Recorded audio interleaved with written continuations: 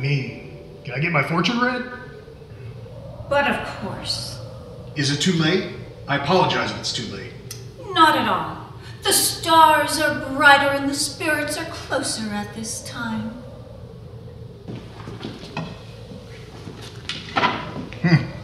I suppose so. Comfortable, are we? Yeah. It's cozy.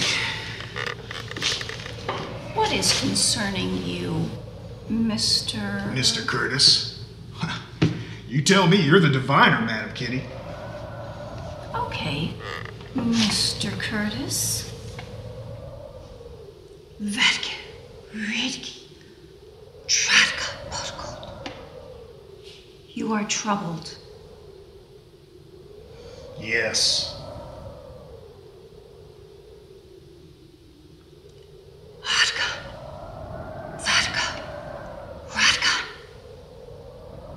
You are on the run.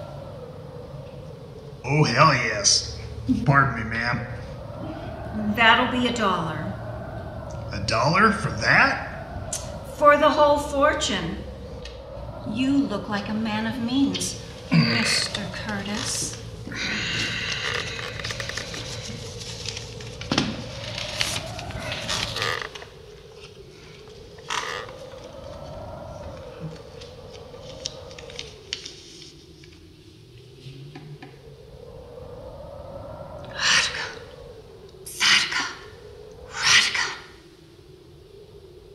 You are on the run.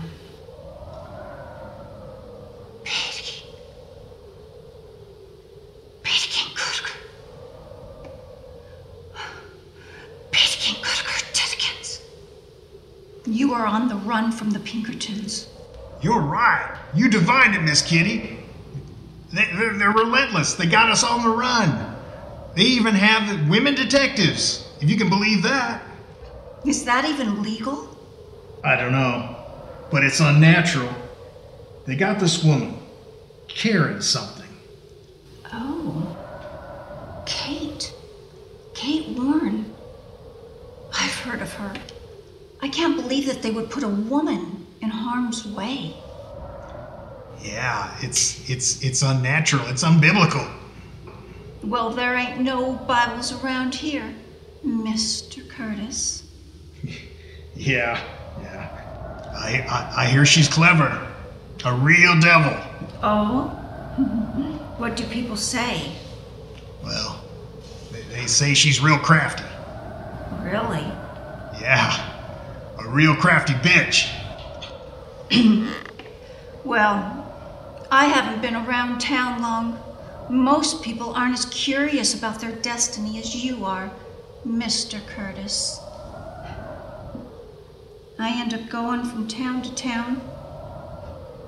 People think of me as a villain or a heathen, just for the work that I do. That's all right, though. I have my own wagon, and I've learned to make my own way. That's admirable, Miss Kitty. Madam Kitty. You know, since you've made your own way, you might be able to help my brothers and I. You see, we need some help. The Pinkertons? It's not like that. It's not like that at all. You see, my brothers and I, we got an inheritance from our pa. Right at the same time there was a big bank heist over in Westchester. Now, my brother Jim, he's been in a bit of trouble before with the law, and they assumed it was us. Us. But it ain't true. It ain't true at all. It's just our right inheritance. It's our pa's money. Believe me, it's completely legitimate. We're traveling to split our share with a half-brother. We don't want to, but it was pa's wish.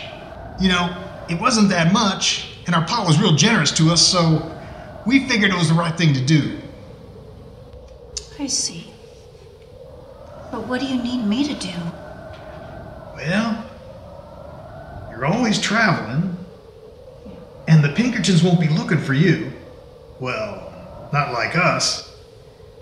You could take the money. You know, Hide it on your person or in your wagon. We can meet you up at the next town. We'll pay you real well. Sounds pretty risky. It's for good. A good purpose. So, we just meet up in the next town, Springhaven? Yeah. That's it. That's all there is. You be doing me and my brothers a great service. You travel from town to town anyway. We can meet you at your wagon. When? Thursday. That ought to do. But wait a day if we get delayed. How much? $100.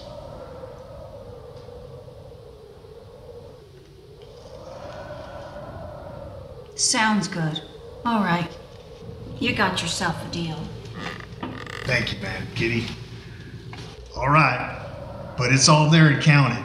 We'll know if anything's missing. I wouldn't dare. All right, then. See you Thursday at Springhaven.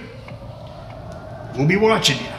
Good night, Mr. Curtis. Much obliged. Good night. Such a fuss for your brother Jeremy with the law and all. Jeremy. It was Jim. Oh, pardon me, Jim. I've got a brother, Jeremy. I know about you boys. There's talk all over. I think you're guilty, but I aim to profit just like you. I need the money, and $100 will go a long ways. You're okay with what we've done? No, but I need the money, so I'll do it. We can find you if... No worries, Mr. Curtis. $100 is all I need. You can count on me.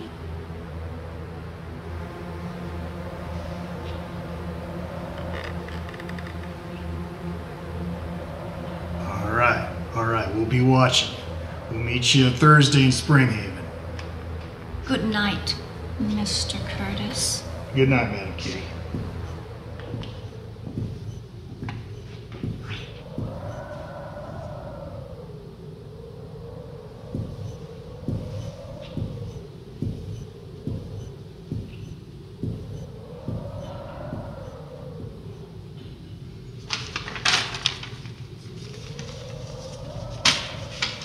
Crafty? Yes. Bitch? Just doing my job.